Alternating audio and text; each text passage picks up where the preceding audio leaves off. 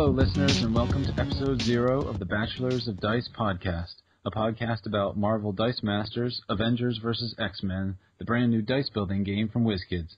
I'm one of your co-hosts, Kevin, and with me are... Jesse and Adam. Welcome to the podcast, guys. Brief little gaming history or introductions, I guess, are in order. My name's Kevin. I live in New Jersey. It's better than you think, in the US of A. And brief gaming history for me started like pretty much anybody else. Ticket to Ride was my gateway drug, and never really got into collectible games too much, but for whatever reason, Marvel Dice Masters is really scratching all itches, and I'm pretty excited for it. Jesse, how about you? Yeah, I'm pretty much the same. I don't know, board game-wise, I kind of go back a little earlier. I remember getting games for Christmas and birthdays when I was a kid. Like, I had this Goosebumps game that was really awesome, and Fireball Island. Oh, yes, a classic. Like, yeah, that's kind of what started me. And then there's kind of a little hiatus while I was in, like, middle school, high school area. And then Settlers of Catan was actually my gateway drug. But I can't even touch that game anymore. Very nice. And Adam, how'd you get into gaming? Same. Little kid getting board games when I was younger. I think my first was Chutes and Ladders, like most younger kids. Right. And I guess my gateway one was Wrath of the Charlon, which is newer, but yeah, this would be my first collectible game. Other than when I was younger, I was buying Dragon Ball Z Annie Mayhem card games, which I never did play, but yeah, this was my very first one, technically. Okay, very cool. All right, well, for listeners at home, a brief kind of overview of what this podcast is about. It's about the Marvel Dice Masters game. And as the game gets released and as we go down the line, you know, maybe it'll expand into other avenues, but right now we're all really jazzed for this new Marvel Dice Masters game, so that's what we're going to kind of focus on. Right now, we're going to talk about the news that we've heard about this game so far, which has reached kind of a fevered pitch as the release date is now less than a week away. I guess the official street date is April 23rd, which is next Wednesday, correct? Yeah. Yep. Although, I guess if you trace the history of this game, it was originally supposed to come out last fall sometime. I think November was the first day I heard about it. Yeah, I think that was about... I think I heard about it. And then it was December after that. Yeah. And then it was March, and then in March it became April, and we're on track now. Yes. Yeah, so we are on the verge of finally getting it into our hands, which I think we're all very excited about. So yeah, I'll go right out and ask, what have you guys ordered? What are you gonna buy? Starters, boosters, what? I want Adam to go first, so I'm less embarrassed. As of right now, I've ordered 1 starter kit and 15 boosters, but I have no problem with buying a whole gravity feed if it's there. And then I'll probably be getting, I think, 2 more starters, one as a keepsake and one for a friend. Okay, Nice. Very cool. And yeah, I want Jesse to go last because I'm pretty sure I know that he's probably the most. I pre-ordered 1 starter, and actually I did pre-order 2 gravities. I'm not sure if I'm going to keep them all for myself or end up giving to a couple friends of mine. Nice. As I've actually been, over the last few days, trying to calculate what I actually ordered. Oh boy. Because I've like placed a bunch of orders at different places. But I think in total we have 9 gravity feeds and 15 starters ordered. But I would like to preface that I was saying, like, that is not all for me. I think that is split amongst how many people? 9 guys, which is incredible for my game group. Like, they don't buy any games. They don't even touch CCGs or anything like that. Do you think it's the price point? Yeah, I definitely do. I mean, I've tried in the past getting them into some games, and like, I mean, they enjoy them, but there's like, it's too much to invest, and for like $15 for a starter that you can play just with that, and then I'd be like, you can throw in $1 boosters. Like, you can't really say no, especially if you're a big Marvel fan, like most of my friends. Yeah, that price point is a pretty genius move by them, because when I heard about the game and they said it's Marvel, it's dice, I said, okay, I'm listening. And then they said it's $15 with dollar booster packs. I said, wow, that's a sounds like a pretty good deal. Now, obviously, we've gotten more and more information about what you're actually getting for your money, and we can debate the merits of what the starter box actually comes with for what you're paying. But still, for a very basic game, yeah, $15 is throw that down, try it out. You like it, so what? You're out $15, or you can resell it. It's not a big deal. I think it's a great move. Yeah, I agree. I think I read some forum somewhere about a WizKids post saying that they're, I guess, someone up in their organization was telling them, I guess accounting or something, was telling them that this was like a really bad move for them to like sell them so cheap. And I thought that was kind of interesting that they decided to go ahead with it anyways. Oh, that might have been in their Gamma trade show presentation. Yeah, I think that's where it came from. Yes, it definitely was. And for those of you who are not aware, the Gamma trade show is a trade show that happens in Las Vegas every March, I believe, where publishers and game stores essentially all gather and go over the upcoming year and what they're going to be pushing, and release of product information. And WizKids' presentation included, I guess, a pretty extensive display of what the Dice Masters game is all about and how it kind of came to fruition. Right. We'll probably link, when we publish some show notes, we can put a link to the Gamma Trade Show presentation that was leaked. It'll definitely be up there, yeah. So getting into, I guess, how we came together, it really speaks to the game, I think, itself, and the excitement and the hype that it's generated. I, for one, am not much for podcasting. I've actually just started listening to podcasts over the past year, listened to the Dice Tower and a couple podcasts about the Lord of the Rings card game, and thought, this game is right up my alley. Marvel, check. Dice, check. Cards, team building, check. Yeah, it really scratched a lot of itches, and so I got so excited about it that I wanted to share that with the masses. And so, scouring after posting several posts on Board Game Geek with the username Jercules, by the way, I came across a couple other people. I came across Jesse and emailed him through Board Game Geek, said to him, what would you think about doing a podcast about this awesome new game that we're both excited about? Jesse responded, hey, it just so happens I just bought a mic and was thinking about doing that as well. So I think this podcast was meant to be. It was in the stars.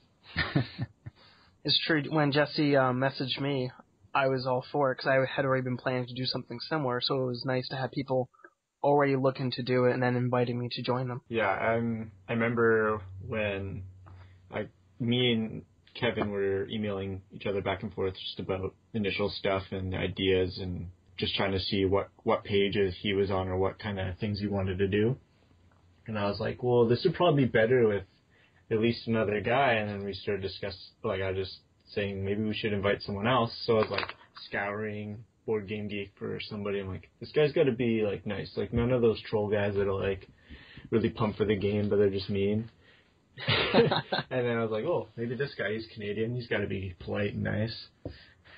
So I messaged Adam. It's worked out pretty good, I think, so far. Yeah, I think, and we're certainly not against including more people, so if there's anybody out there that is interested in joining the podcast, Pete, please feel free to email us, and the more the merrier, I think. Even if you want to just join us for one-time shot, or just come in and just discuss a certain topic, we could do that too. It doesn't have to be a permanent thing. Yeah, the goal of this is to foster a community of people that are excited about this game and want to learn more about this game, or talk about the game, or hear about the game, whatever it is. I mean, sure, we can get into the controversial topics of collectability and whatnot, although I think a lot of that has been beaten to death on Board Game Geek forums. But regardless, it's not something that we can probably ignore either. Right. I'm actually kind of happy that most of it's kind of died down. All the haters have kind of given up. Just kind of nice.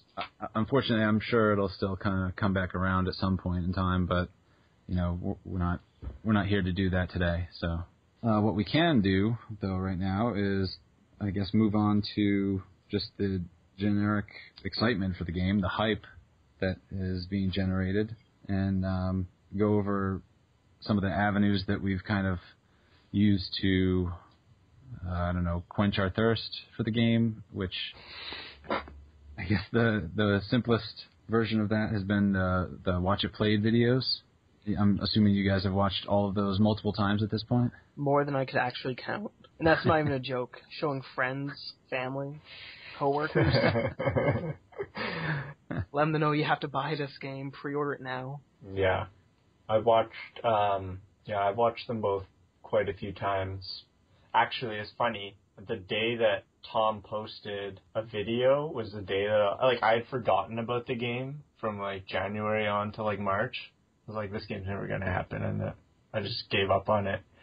And then Tom posted that video, and I'm like, well, this is proof that this game exists. And then I got so pumped again, and I watched that video 3 times that day. Are you talking about the Dice Tower? Yeah, Dice Tower, Tom Vessel's. The review video for it? Yeah. Okay, yeah. I think that's what it is. I think that was the first thing he did on it. Yeah, I think you're right. Yes, the first way that I saw the videos was on my YouTube feed for Watch It Played, and then I watched those videos over and over again. I had to go to Board Game Geek and see the other videos, which was Tom's was on there as well. Right. Now, they haven't done any more Watch It Played since, I guess, mid-March, right? The second was the tournament rules, and then the Nightcrawler correction video was the last one. Okay. Oh, I didn't even see that. It was the correction for Nightcrawler when he blocked. Right. He also hit his health, which shouldn't have happened. Right. Yeah, I kind of assumed. I don't know if I talked with you guys about it, but I used to play Magic the Gathering quite a bit. So that's kind of what I use in my mindset. Anytime I read cards, I always think, well, how would it work in Magic? So I don't know. That's probably going to be a detriment. But there should be, significant rules lawyering for this game as far as timing goes. Yeah. We'll see. The rules try to make it pretty clear about when timing of things occurs, but I'm sure exceptions will arise and several questions will come up. So it seems pretty straightforward with their rule right now, where it's whoever's turn it is goes first when there's 2 people that want to do something, which I'm not 100% sure on how I feel about it, but it at least will make it easy to decide who gets to do what when. Yeah, because you'll probably have 2 people who want to use a global ability, but probably a different global ability at the same time, so... Sure. And that's probably going to be the biggest instance, right? That if the receiver who's defending goes to use their global ability, and then you, the attacker, say, no, wait, I'm going to use mine, then he gets priority right away, and then that's probably going to make it difficult for some. Yeah. Now, has anybody sent Rodney any angry emails about why he hasn't posted more Watch It Played videos for Marvel Dice Masters? I think I replied to a video, and I think I messaged him as well, asking for more. Yeah, that guy has a lot of videos to create, so I guess I don't blame him, but certainly sour to him for not producing more of them. I think it was more of him saying, no, you don't know this, but we had 3 more matches before this, and it's like, why didn't you record them? Yeah. I don't care if they're not edited. I just want to see more footage of the game you played, more heroes, more stuff happening, right? Mm-hmm. I think I've watched his videos enough times I can now quote them for different parts that actually happen that are going to happen. You're like, oh, Punisher, yes. Oh no, he's going to roll that. He's going to roll his guy. Oh, it's all over. You know what would be great right now? If you pulled out 4 sidekicks. It happened again. That's funny. I don't think I watched Rodney's videos that many times, but yeah, he's got those nice play mats too. So that's pretty exciting. I've been wondering, do you guys, I was looking at them originally, because I think Tom also has the same ones that he uses in his videos. Tom has one pre-production, then one retail, it looks like. Right, because if you look at both videos, they have both players are using mats, but both mats are different, right? Yes. So are they both made out of paper? The one that isn't rounded on the edges is a pre-production for showing people how to play the game. Because it has the arrows with the tips inside them, but then the vinyl one doesn't have that. And also doesn't have a KO area, because that was just to show for people learning as well. I guess you don't necessarily need a KO area. No, because it goes into the prep area anyways. Like, immediately. Mm-hmm. I still like the KO area myself. Yeah, I don't mind it. I don't know, maybe a mechanic will come down the road where the dice will sit there in limbo for a few more moments. I could see characters in the future somehow playing off that temporarily. So I should ask, while we're on the topic of playmats, did you guys order any or make any, or what's your guys' plans for what you're going to be playing on? I ordered 2 mouse pads from Cow, which I know is a sensitive subject for some people. Who's Cow? I don't even know what you're talking about. Never heard of that before. I actually already received them, so that was good. The quality was about what I would expect from paying $4 for 2 mouse pads, so I really can't complain. But Adam, what about you? Did you do the same thing, or? Yeah, I already got my 2 Cow mouse pads as well. And then today I just ordered one from the Ink Playmats as well. And then I also have the official playmat on order through my game store. Okay, cool. Very nice. I have many options. Nice. And Jesse, would you like to sound off here, or no, not so much? No, I'll chip in mine. I originally ordered from Ink Playmats. I've already gotten mine, and it looks awesome. Adam actually did all the work on it, so thanks for that. Oh, no problem. And then, I ordered, I think, 12 of them on Cow. Actually, I should say right now, this is, foreshadowing for, what happened to me later, because I ordered, 12, and I used some code, and the total was, $120, and I paid, $20 for them all. So, they probably were a little disappointed that they didn't make a little more coin off me. And then I still haven't seen them, and they're somewhere in limbo between Hong Kong and here, and they've been sent back and forth two or three times. Oh, wow. So one day they'll get here, maybe. I hope. Oh, but speaking of the graphics, you mentioned Adam has done the graphic for the ones that you ordered. You've done a couple different graphics, right, Adam? I've done. Oh, wow, probably. Brazilian? Yeah, it feels like it. I've done a bunch that I've just posted to the files or posted in different playmat topics, because there's a few of them. So I've actually lost track. How many guys have emailed you about doing one for a custom one? 11, I think. Well, that's considerably lower than I would have guessed. Oh, really? Yeah. 11 people, but multiple ones. So I know I did. Right.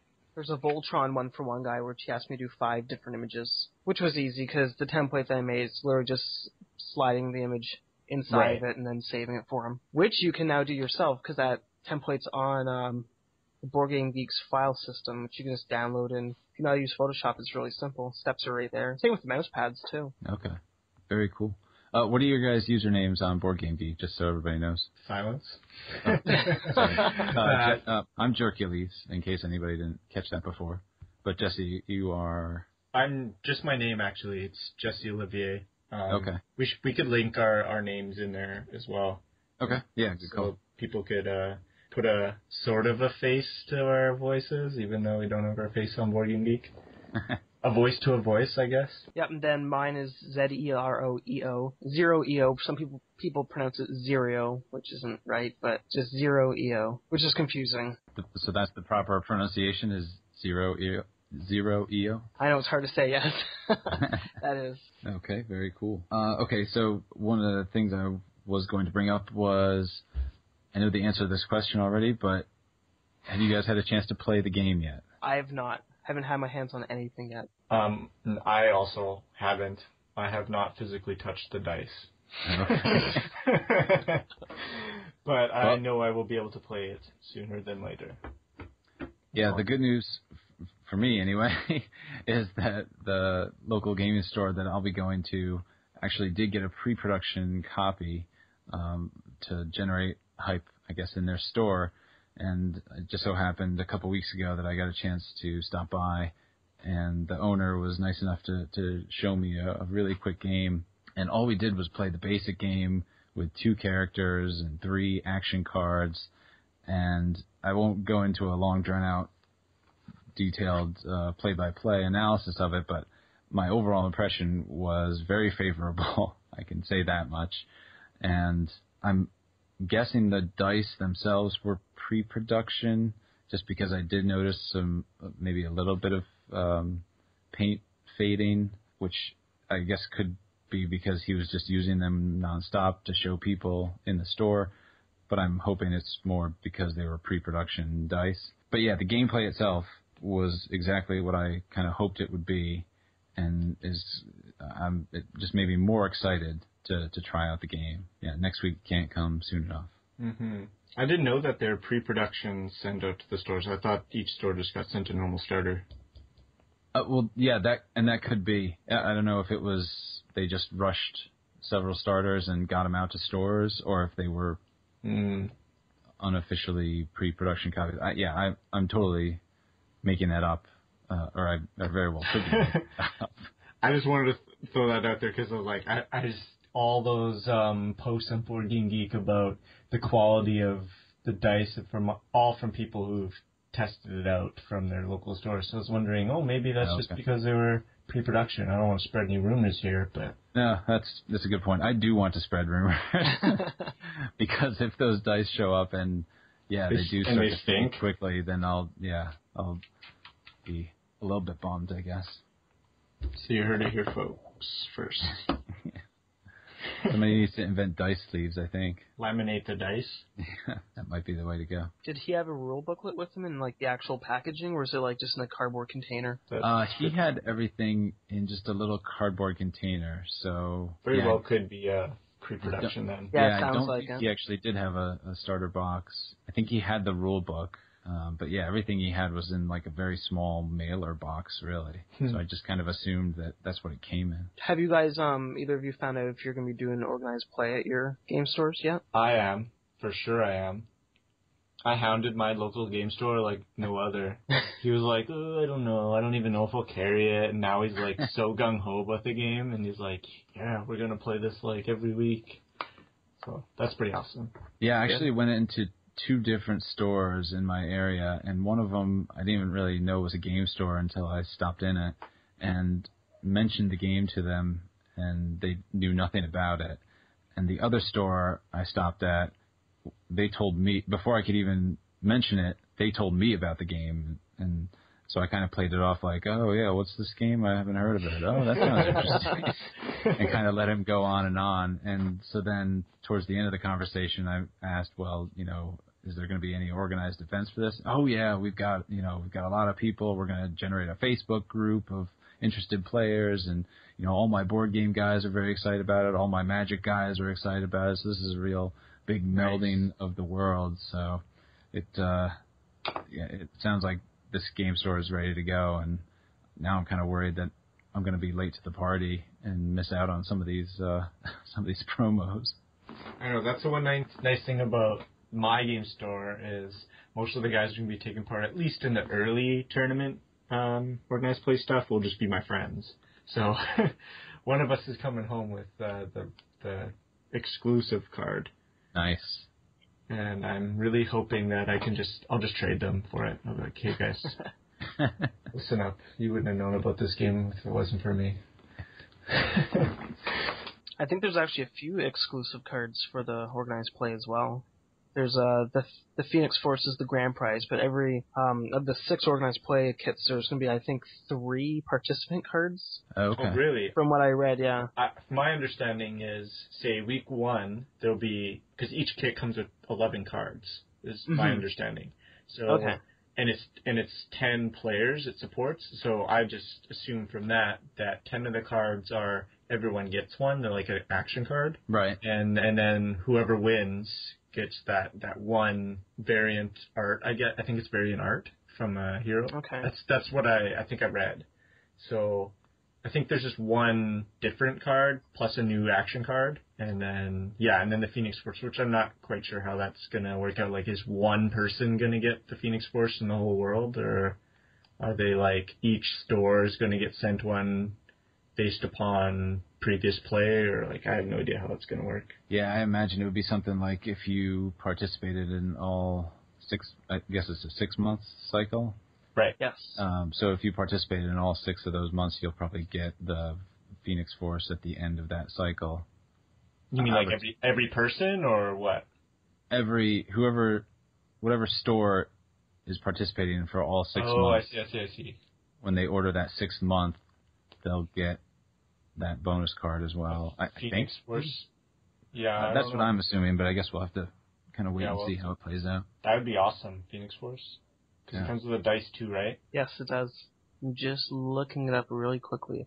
I'm really interested to see if that Phoenix Force is like max 1 dice per team, and then see if there'll be like hoarding of the exclusive Phoenix Force. Guys trying to eBay them up. Oh, most likely, yeah.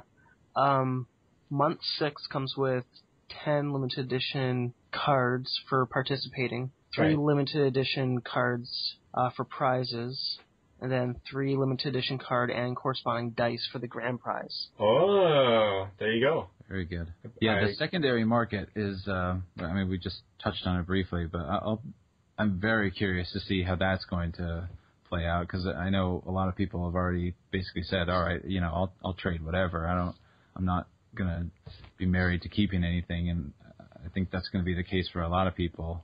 Although I also wonder if some people are going to be collecting to try and get like 2 sets so that they can play and they can play against their friends who might not want to invest in the game. For sure. Mm-hmm. That's actually originally the route that I thought I was going to go, because that's kind of just how I've always been. But then with all my friends buying in, I'm like, well, finally I can like have other people buy. So it's a little more interesting when you have your friends doing it too, right? Yeah. Oh, yeah, totally. Secondary market is definitely going to be something that I'll be using probably a few different ways. And then obviously the question that goes with that is the actual distribution, which everybody's kind of speculating at this point. Obviously, WizKids, I believe, has said it's not the same type of distribution that you would expect of a collectible game.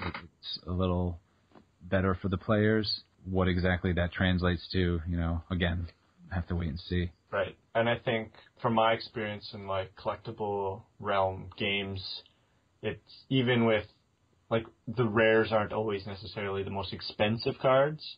Like a common could be really powerful, and then its price and value on the secondary market increases quite a bit. Like I would wager that most Deadpool cards will probably be some of the more expensive ones just due to his popularity. Yeah, no, I didn't even think about the popularity factor. Mm-hmm. Well, I mean, like, most people like Wolverine, and he probably won't be like one of those rock bottom, like a Green Goblin, I would say, or a Doc Ock will probably not be like a highly sought after, like, oh, I really need that Doc Ock card. Right. But I mean, like, if you even just look at some of like the Deadpool HeroClix also made by WizKids, like, you won't find one under $10. That's a good point. Yeah, interesting. I guess. And with Wolverine being one of the few that has an ultra rare card too. Right, for sure. Yeah, I'm kind of curious how some of those decisions were made. Like the 4 ultra rares, they have a Black Widow, a Green Goblin, Mr. Fantastic, and Wolverine. Like why they chose those heroes? Yeah, I can understand Wolverine completely. The other 3, I'm like, oh, okay.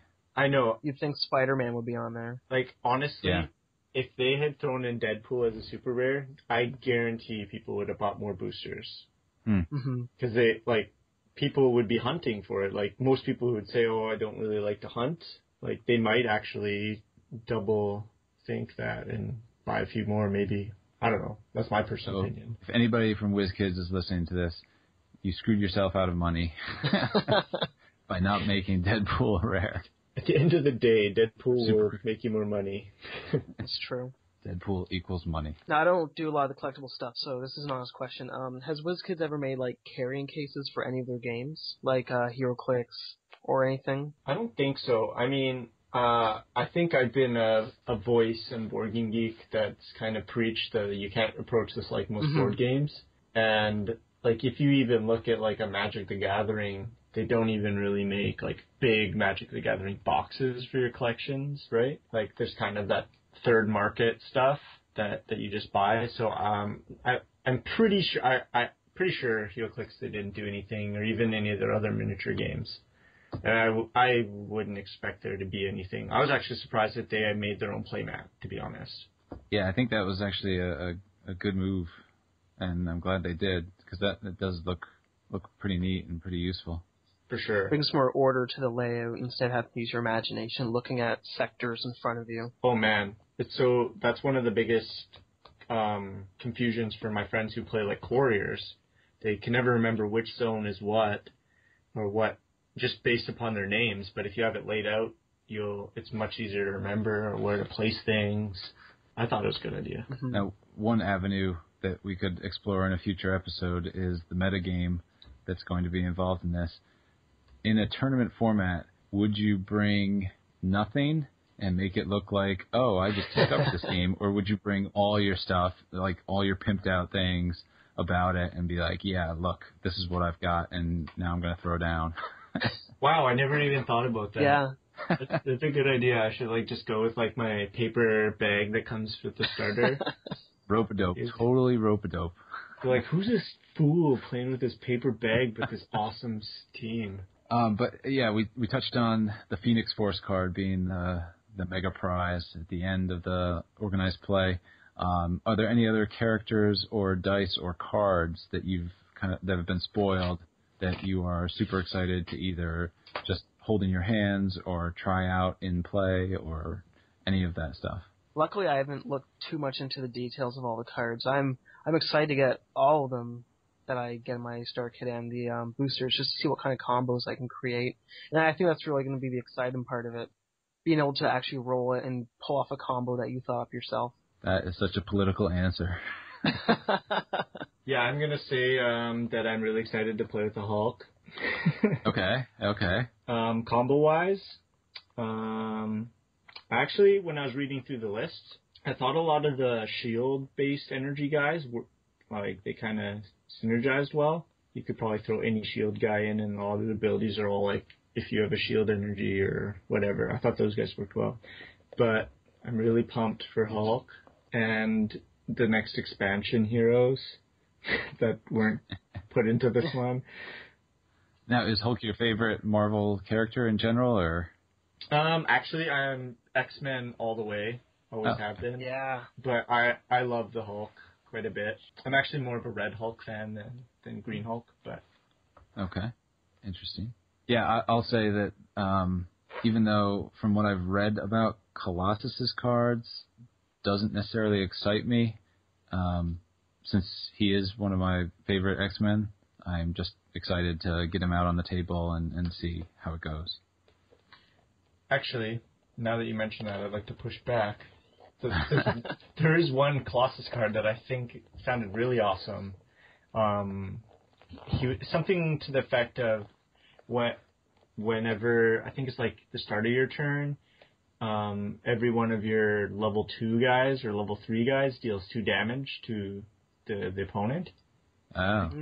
That seemed pretty neat. So if you use a strategy I don't remember the action card's name, that you can spin up your dice, so you could kind of level up all your guys and just never attack or defend with them. You just... Focus power. Spin one target character up or down 1 level. There you go. I don't know, that was an idea. Yeah, no, we just discovered a great combo right there. You never know if anything's good until you actually try it, but... Yeah, sounds good. When you mentioned the Avengers, automatically I thought about the whole, you bring out Nick Fury, and the Avengers that you roll, you field them for free, so you get Captain America out, and then I think he gives each pawn or sidekick a +1 to attack and defense. Cap does. And so does Green Goblin, I believe.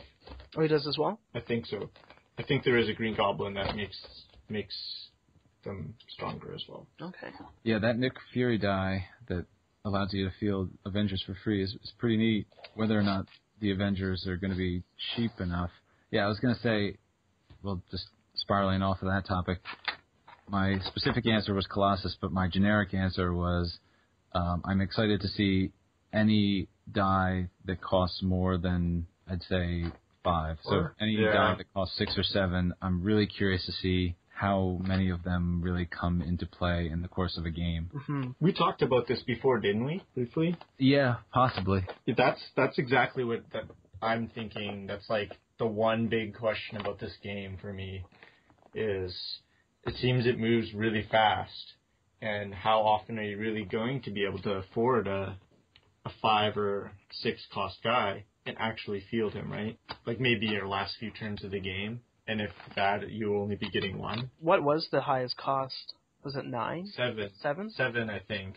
Yeah, I believe it's 7. Okay. That would come down to buying the action cards, or the action dice, sorry, because those give you 2. Right. I think is a higher chance. And of course the character dice. Well, yeah, I guess the way to go about that would be to, throw out a lot of cheap defenders and give yourself time to build up to buy those expensive guys. Whether or not you can do that, I guess, depends on what your opponent is fielding. Right. Mm-hmm. So, yeah, another part of the metagame that it could be interesting. But the good news is you have 8 characters to spread across, and I don't see many games where you're going to be using necessarily all 8 of them. So you could easily throw a die or 2 into your mix just as if the game goes this way, I'm going to need these dice. Yeah. Yeah. And actually, I was rereading the rules the other day, and I noticed that they leave the option open to, you don't have to have 8 heroes either.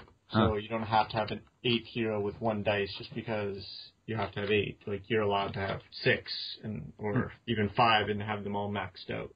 Oh, okay. No, I didn't even know that. Yeah, I didn't see that part. Be interesting seeing someone max out Colossus when it's 7. And actually have it work? Yeah. Have 4. I'm going to assume 4 out at a time. Right. I actually, I read that on what's the website called?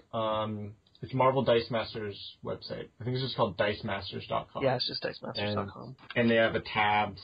It's a really bare bones website, but under tournaments, I think it is. They have all their tournament rules. Mm-hmm. So I usually take tournament rules to be the base rules for how you want to build a team. Well, one other question I actually thought of was, how good do you plan on being at this game? Because I don't plan on being very good.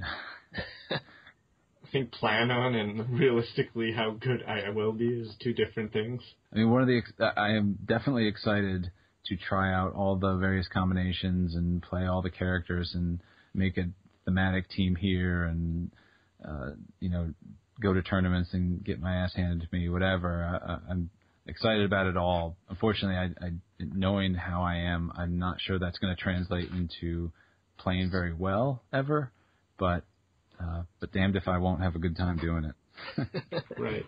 Yeah, I have a friend who's what's the nicest or the easiest way to say this? He's very read up on strategies and current metagame. And I mean, I've introduced him to Magic, and I've been playing this for 15 years, and then after a few months, this guy knows everything about all the new cards. I'm like, what are you talking about? You know all the stuff that I don't know. So I don't think I'll be like that. I'm kind of just the casual guy that is really into the game, but actually doesn't spend that much time outside of actually playing it, reading up or learning what's good. I know I've never really looked into metagame for any games that I've done, so it'll be interesting. Because I feel like I always like to do my own strategies instead of reading up on how other people think I should play or you should play. For sure. Using certain characters. I mean, the biggest part of the metagame that you would consider, I would think, is if you were to play in the local organized play stuff and you kind of knew the guys that were playing there and you kind of knew what kind of teams they were running, you might throw in certain dice. For example, Mjolnir or Mjolnir. The hammer? Yeah, the big thunder hammer thing. That's really strong against villains. If you knew a guy who was playing lots of villains, you might want to run one of those, right? Yeah. But, yeah, I totally get you. I'm definitely not. I'm more of, I want to make up my own strategies or play with my favorite heroes and try to make a strategy work with them or something like that. I think when I play, I'm going to have Storm filled just to psych them out, to make them think I'm going to re-roll their dice on them. And then never buy any? Exactly, yeah. Yeah, I'm going to read all the strategies and then stupidly find ways to try and break them, even though I'll probably fail at doing that. Nice. I know you guys don't have that much experience in collectible games, but my kind of play style is to try to find the most annoying way to win. I kind of learned this from my wife playing board games. She has this one strategy. If we're playing a game that's maybe a little longer than 90 minutes, she'll kind of take turns really slow and kind of just draw it out and make me bored of the game so that I just don't want to play anymore, and then she can beat me. So I lose interest. So that's how I developed that strategy. Annoying people works. Yeah, I guess they say there are time limits. There are going to be time limits on tournament games? I think so. I would assume so, because you can't just have one game go for 40 minutes. Although it might be epic to watch that. If it was actually taking that long? Right. Yeah, that would be pretty awesome.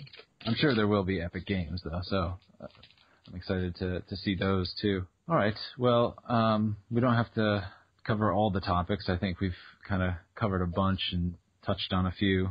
I got to save something for episode 1 and 2 and beyond. So if we want to kind of call it there, unless anybody wants to touch on anything else. I thought it might be worth talking about where we're going or what people could expect in the next few episodes, or absolutely, yeah, something like that.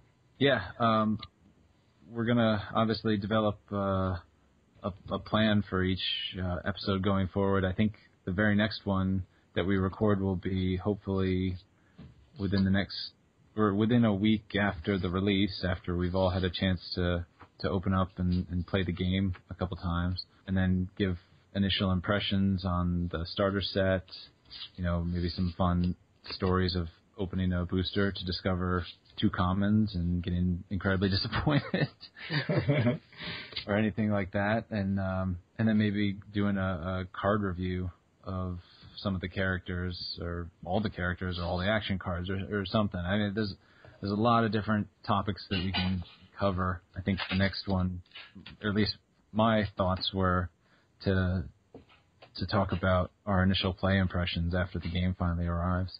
For sure, in the next one. That's kind of where I'm thinking. I talked to you guys a little bit about it, but it doesn't necessarily have to be us. But I've always been interested in kind of creating an online community for games. And this game originally was a game that I thought I wouldn't get much play out of directly through my friends. But I was thinking about maybe playing some games through online Skype. And then it kind of evolved into maybe we could play some North America worldwide type matches and film them and edit it all up and post it on The Geek or YouTube or whatever, and kind of see how that goes. So that's kind of one area that I personally gonna look into, and I don't know if you guys are interested in taking part in that. Absolutely. I definitely am. Even some multiplayer games. That would be that's what I'm mostly interested in, to see how that would play out. When you say multiplayer, you mean more than 2? Right. So obviously we'd have to tinker with a variant of the rules, but I've some decent ideas of what to do there. So I think our intent is to set up a YouTube page if we haven't already. I'll post a link to it. It's pretty bare bones right now. Maybe in a few weeks or something we'll link a video. Yeah, because I think once we all get the game, we're all going to want to play it, and not sure my wife is going to be up to the task of playing, so I certainly may bust out the webcam and look to play a Skype game or 2, which we can definitely record and definitely put up on our YouTube channel. For sure, and that'd be sweet, I think. When we do that, I call first game. Damn it. Well, that's not fair because you guys live on the other side of North America, so I'll be at work and you guys get your stuff. I'll just get up extra late for you. Or I'll just call in sick. True. Do that too. That's probably the better plan. This game, if we've learned nothing else, this game is probably worth calling in sick next Wednesday. That's when I actually, I was at work today, I was like, maybe I should just call in sick on Wednesday or ask for the day off. But then I'd just be sitting at home, like, rolling the dice by myself, pretending, getting up and playing both teams. I'm going to observe Easter on Wednesday, so I'll be working on Sunday or something. Yeah. There's something else I wanted to say. Hopefully it'll come to me in the next few moments. Well, I'll while you're thinking of that, I'll just interject by saying that if anybody wants to contact us, please feel free to do so at bachelorsofdice@gmail.com. Send us opinions, comments, what we're doing right, what we're doing horribly wrong, suggestions for topics, questions about the game if we're not going over things enough. We did kind of gloss over the game in general because we're assuming that if you're listening to this podcast, you have an interest in the game already and probably know a little bit about it, but we can certainly do a quick recap of the game if anybody feels the need for that, although there's probably a lot of better sources for that right now between the Watch It Played videos and Tom Vassal video. Mm-hmm. But still, we're open to suggestion and question, and as I mentioned early on, if anybody's interested in joining the podcast, please feel free, drop us a line. Yeah, and I think we kind of mentioned earlier in our podcast that we're all kind of, this is new territory, new frontier for us. So, yeah, if people have ideas or ways to make us more efficient or make us a little better or whatever, have suggestions, that'd be really great to just have some suggestions. I mean, I know I'm always learning and loving learning all this new tech and stuff, but I'm sure there's better ways to do some stuff that I'm doing right now. Oh yeah, I look forward to hearing all the things that I did wrong, and actually listening to this and hearing all the stupid comments that I made and all the smart comments that I just forgot to make. Yeah, right. That's probably going to be the biggest thing for me. I can't wait for all the YouTube comments. That's going to be fun. It's going to be amazing. Yeah, I haven't been a big poster of YouTube, but I've always wanted to, and that's kind of, I'm hoping this will be a launching pad for me to be able to start getting into that. Very cool. Well, this is episode 0, so I'm sure it's not going to be without its errors and omissions or whatever. So, yeah, please grant us a little slack, and if you think we did a decent enough job, then join us again on episode 1, which hopefully will follow in the next couple of weeks. And tell your friends. Tell them to listen and play the game. Yes, we're trying to foster a really good community, good-sized community, and good group of guys and girls to play this game because we're all really excited for it. Yeah, don't forget to bring it to work. Play on your lunch breaks. That's what I'll be doing. You have people at your work that'll play it with you? Yeah. Oh, you're so lucky. I know. I'm pretty excited. All right. Well, I think we'll close it out here unless anybody has any final comments. No, sounds good to me. Yep, all good. Okay. Well, thank you for listening to episode 0 of the Bachelors of Dice podcast, and we'll see you next time.